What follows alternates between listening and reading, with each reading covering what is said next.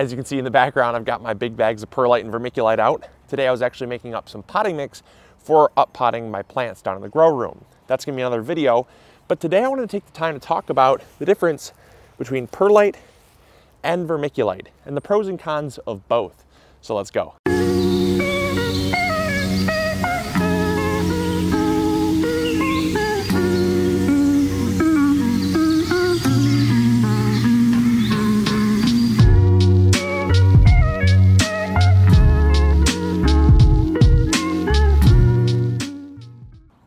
So it is way later in the day than when I filmed that first shot there. It got real windy on me as we had a cold front moving through, and it's still moving through because it's pretty chilly, but tomorrow it's supposed to be gorgeous. It's supposed to be in like the 60s. So I'll take a little wind for a little bit of warm weather. It's a fair trade, I guess. But anyways, that's why we're out here later, because I was not going to fight the wind. It just was pointless to do so. So I'm out here talking about the difference between perlite and vermiculite. One of the biggest reasons why I want to talk about this is because I see so many misconceptions around them, and I see a great soil additive, but because of the lack of knowledge around them, they're being misused, causing a lot of wasted time and wasted money that I just hate to see, because then people don't use them, and then they discount the actual applications of them because they've had a bad experience with them. So what I want to talk about is perlite and vermiculite. The first thing that I want to talk about, the first misconception, before I get into some of the uses and applications that I use them for, because they do have a use and application that are going to help you and really improve you as a gardener and just make your life a lot easier as well. The first misconception I want to talk about is that they are not interchangeable. These are both expanded volcanic rock. So you'd expect them to be like apples to apples, right? Not a fair comparison at all, because this is like an apple and this is like a grapefruit. Not the same thing. They are both expanded volcanic rock, but they are two completely different types of expanded volcanic rock. One is very airy and porous. The other one is very airy, but not very porous. One absorbs water, one doesn't. One holds on to, one aerates the soil, one doesn't. So they're two very different things with different applications. So that's the first thing that I want to get out of the way, because they are not interchangeable.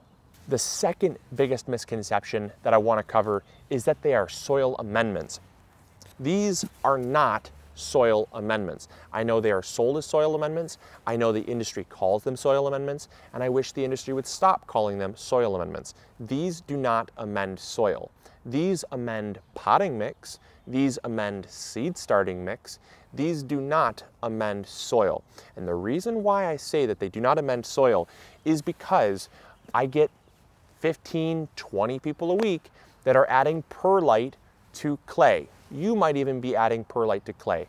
I don't know your situation, but all I know is that my inbox is filled with people running to perlite as their solution to fixing clay soil.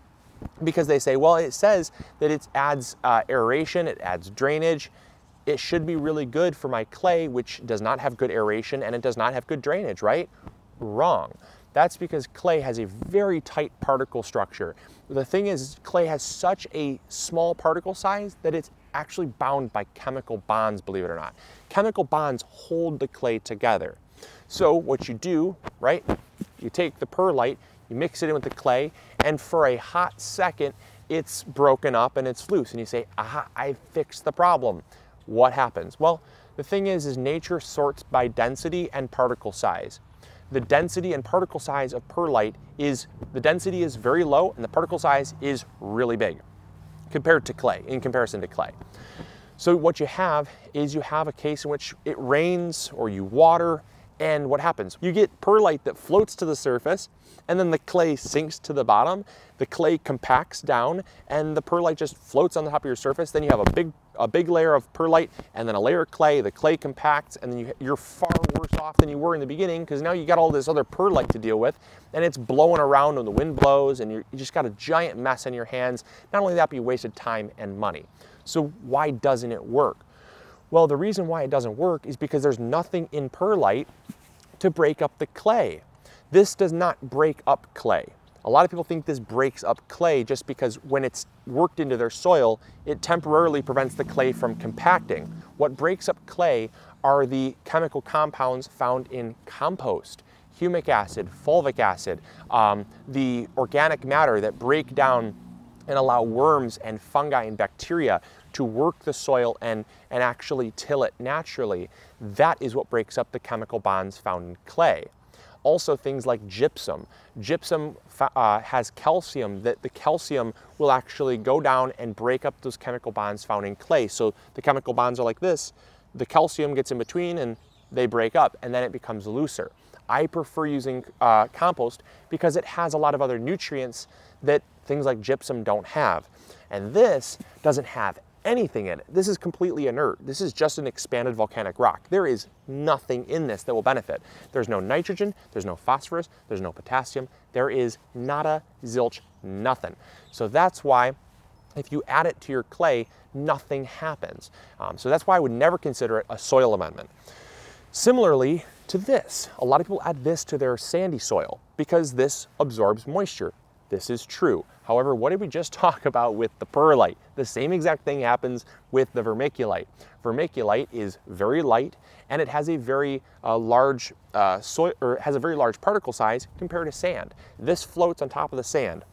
Sure, it'll still hold on to moisture, but then what happens is you have got a layer of vermiculite that floated up to the surface and you got a layer of sand. The two just, it's whatever. You're not actually fixing anything. And again, this has no nutrients in it, so there's no nitrogen, no phosphorus, no potassium. So what do we do to fix sandy soil?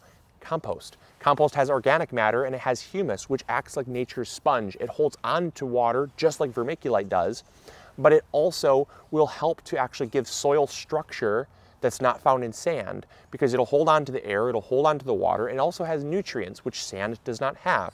So again, those are the two fixes for actually amending soil. So you might be thinking to yourself, why on earth would you be talking about their uses? How are they beneficial? Because they're not soil amendments. They do have their applications, but not in amending soil.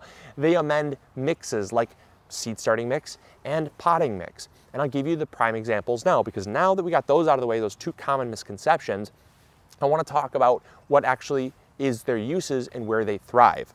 So I first want to talk about the most common one, which is perlite. So perlite is very loose, it adds a lot of drainage, it increases aeration, and it allows the roots to just move throughout the soil better in a mix that has peat or coconut coir, whatever your organic material is of choice. It could even be compost. Those things have a tendency to do what's called caking. Caking is when it dries out and then it gets wet again. It dries out and gets wet. It dries out and gets wet. Well, what happens is those particles actually will compact over time, and even if it's great soil, they will compact. And that causes caking, which can actually result in water being shed off the sides. You add perlite, it actually will, because the perlite does not expand or contract, it does not allow the soil to cake, meaning it holds a much fluffier structure, allowing for water to percolate through the soil. And percolate's a big word. You should know what it means. Percolate just means the ability for water to go through the soil structure. Another thing that it's used for is it's used for drainage. This actually comes in multiple sizes. Perlite comes in fine, extra fine, medium, as well as coarse and extra coarse. For things like your, for seed starting mix, I always recommend, and this is dampened by the way, because it is very dusty. That's one of the downsides of both vermiculite and perlite, is that they're very dusty, and that silica can get inside your lungs and it will really irritate your lungs. So always dampen it before you use it. But you know, for seed starting mixes, I use extra fine because it is, it looks like snow, because it does not disrupt the root development, and it does not disrupt the soil structure because it's so fine. You're working with fine soil, you're working with fine roots, you should have fine perlite. In potting mix, where you're looking to add that drainage, a lot of people use things like pea gravel, river rock, things like that to add a base layer below their pot where water can drain out. One of the real nice things is to get like a coarse or an extra coarse perlite, because pound for pound, this is way, way less weight than you using like a river rock or a pea gravel. This will add just as much drainage as a pea gravel, but it weighs like 15 times less. So you're gonna actually benefit from that as well because your pots aren't going to be as heavy. So the next thing I want to talk about is vermiculite. Vermiculite is its lesser known cousin because I just don't know why a lot of people don't talk about vermiculite, but it's an incredible soil additive, and that's because it absorbs moisture really well. It actually holds on to the water because it's absorbent. That's really nice in a seed starting mix because seeds don't like to be dry. Well, really nothing likes to be dry, but especially your seeds that have fine roots. So you have this vermiculite added to your seed starting mix. It's going to help reduce any watering stress that can happen. Another thing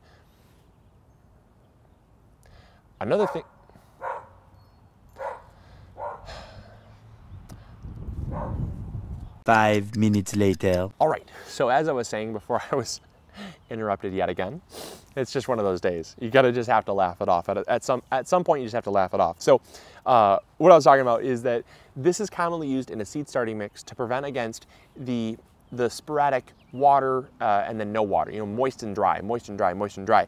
Those inconsistencies can really stress a seedling out. So this just helps to kind of stabilize the growing medium and just provide that consistent moisture that the plant needs to remain stress-free. Another thing that it's used for is actually to germinate small seeds.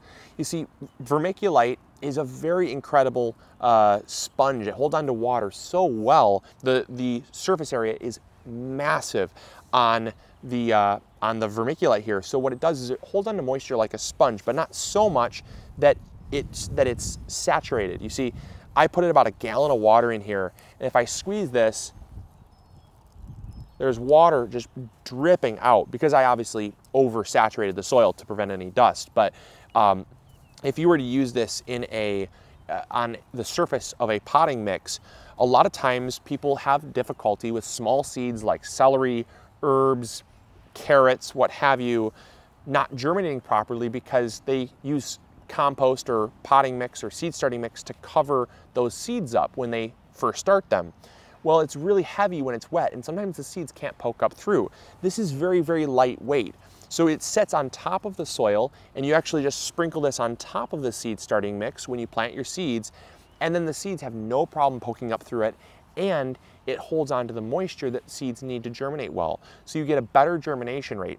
And then the final thing that vermiculite is used for that really excels at is actually preventing fungus gnats. Compost is organic matter. Anything you have that is organic matter will actually attract fungus gnats to break down that organic matter. That's where they get their name. But when they're in the soil and they're breaking down that organic matter, whether it's compost, coconut coir, whatever you're using, they'll also snack on your plant roots. And that causes a lot of plant stress and can even cause your plants to die. So by adding this to the soil surface in about 1/8 of an inch thick layer, the fungus gnats can't lay their eggs in the soil because it's very, very coarse. And so you'll have way less fungus gnats, meaning your plants will actually be healthier. So there you go. There are the key differences and uses for perlite and vermiculite. I really hope you enjoyed. I hope you found this video to be informative, and I really do hope that you, if you did, you liked this video, and share it with a friend. I think there's a lot of people that can use this information, and I think there's a lot of people that will benefit from this video if you spread it around. So I appreciate it if you do, and as always, this is Luke from the Migardener channel, reminding you to grow big or go home. Let me know in the comments box below if you use perlite, vermiculite, or both, and the applications you use them for, and we'll talk to you all on the next episode. All right, grow big or go home, everyone. Bye.